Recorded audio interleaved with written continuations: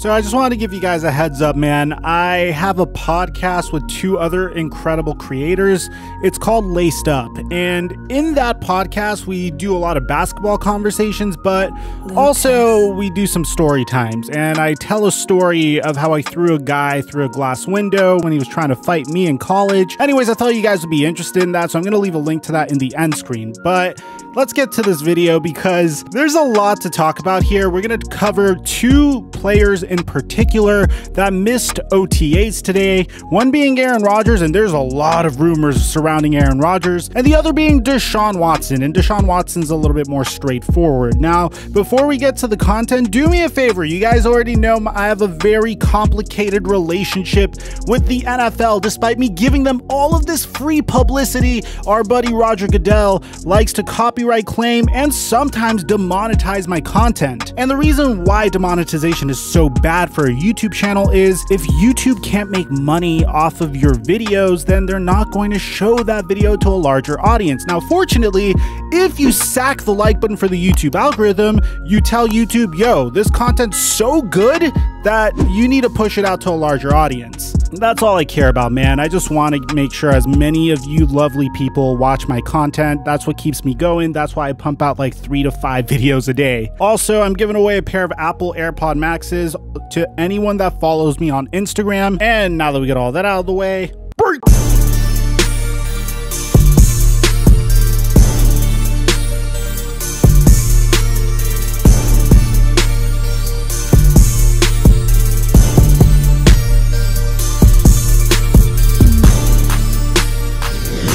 Mic check 1 2 1 2. What's going on, everybody? Let's start with Deshaun Watson because I feel like Deshaun Watson's situation is a little less complicated than Aaron Rodgers' situation, where he's literally trying to form a super team apparently. But I digress. Check this out. The Houston Texans took the field for phase 3 of their offseason program, which is OTAs. And the best way I could describe OTAs is that they are voluntary training camp workouts. This is a very good opportunity for, say, the captain of the team, and in this case, the captain of the team being Deshaun Watson, to come in, check in with his center, check in with the new wide receiver, check in with his brand new head coach, David Culley, check in with all of the players, and make sure that everyone's on the same page. If David Culley happens to have new plays that he probably will have, bear in mind the Houston Texans did go through a coaching change, well, OTAs would be the perfect time for him to show Deshaun Watson that type of situation. And it's usually a good look for a quarterback to show up, or sometimes players would be incentivized to show up to OTAs by including some sort of workout bonus if they do show up to OTAs, which is what Aaron Rodgers has.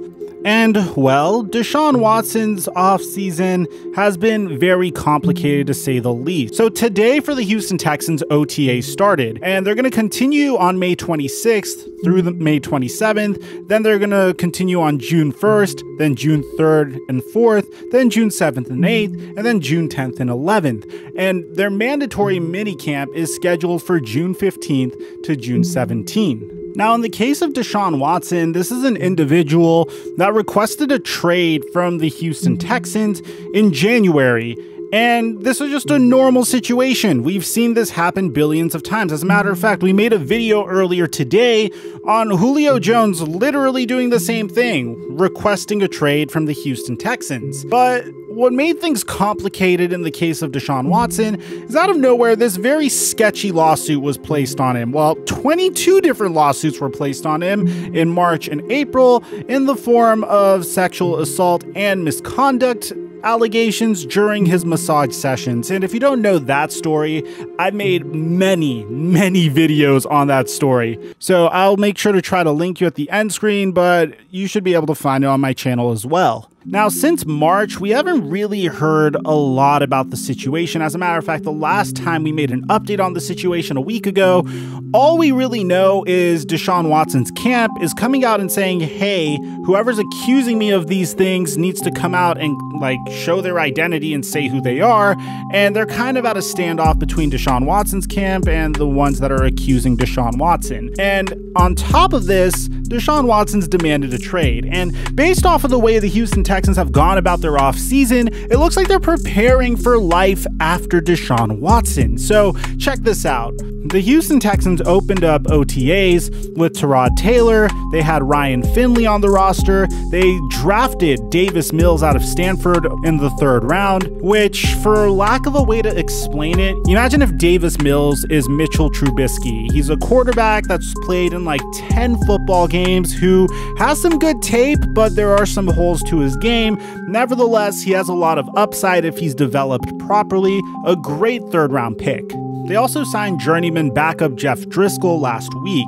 Now, despite everything going on with Deshaun Watson, you think a team is scared of trading for Deshaun Watson? The Philadelphia Eagles are clearly the front runner to potentially land him, and that might be very relevant because apparently Deshaun Watson came out and said that he is not going to attend OTAs. He also reaffirmed that he still wants to be traded from the Houston Texans. This is a very big deal, but this doesn't really change anything, mainly because I've said this many times. It's in the Houston Texans' best interest to move on from Deshaun Watson, maybe trade him to the Philadelphia Eagles, get multiple 1st round picks, maybe get Jalen Hurts back, get some quality starters on the defensive side of the ball, and speed up your rebuild by 3 years maybe. Because Deshaun Watson still played his best football this past year, that still wasn't enough to take you guys very far. As a matter of fact, you were the 3rd worst team in the NFL, so what's the point of having him if you still are going to be this horrible? Bear in mind, the Texans improved marginally at best, so it makes a lot of sense why Deshaun Watson would still be making these trade demands. Now, before we could even discuss a Deshaun Watson trade,